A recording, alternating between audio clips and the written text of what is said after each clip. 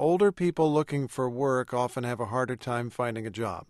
It takes someone over the age of 55, on average, 3 months longer to find a job than a younger person. And while age discrimination is a growing concern, it's becoming harder to prove. NPR's Yuki Noguchi reports. One day in 2003, Jack Gross read a memo. It detailed staffing changes at his insurance company. I got this ahead of time, and it just jumped off the page. Everybody that they're naming here is my age or older. Nobody under 50 was getting demoted. The only promotions were people who were basically a generation younger than us. Gross was 54 years old at the time and a vice president at FBL Financial. He was among a dozen people demoted that day. All were older, and all were high performers. But Gross alone decided to sue FBL for age discrimination. That was terrible.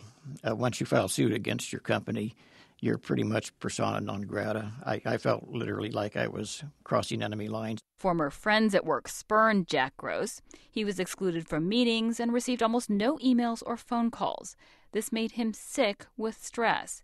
But he stayed on the job another 9 years because he believed he had no other choice. What employer in his native Des Moines would hire someone older and who had filed a suit? Eventually, Gross won in lower court, but the case was appealed to the Supreme Court, where Gross lost. And in a 5-4 decision, the High Court ruled that a plaintiff must prove, with a preponderance of evidence, that age was the reason for the discrimination. In effect, Gross versus FBL increased the burden of proof for age discrimination suits. Because of the ruling, experts say hundreds of other cases have been thrown out. Personally, that's one of the things I resent most, is that my name is being associated with so much injustice and unfairness. Even before the ruling, it was costly and difficult to bring such a case.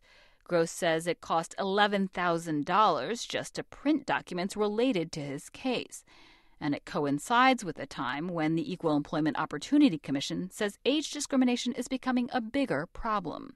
Stuart Ishimaru is an EEOC commissioner. He says age-related charges make up a growing number of complaints filed at the commission. I think that the number of formal complaints that come into us understate the nature of the problem. Ishimaru says dismissal or demotion cases like Gross's are hard enough to prove.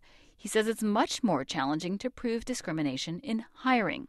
For all of the issues we deal with, it's a real conundrum for us. And frankly, in this economy where people are looking for jobs, they don't have time to worry about a discrimination suit, they're not going to be thinking about this. Gerald Mattman is a Chicago attorney who represents employers in these types of cases.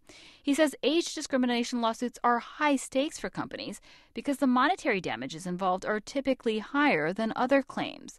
But Mattman admits plaintiffs have a tough time bringing hiring cases. Those claims are very, very difficult to prove in that the smoking gun evidence that needs to exist to prove a successful claim is very difficult to find in those circumstances. The Gross case has a chilling effect, says Dan Corman, a senior attorney at the AARP Foundation, which helps bring age discrimination cases. These kinds of decisions scare off workers and scare off lawyers because the clear trend is it's harder to prove an age case.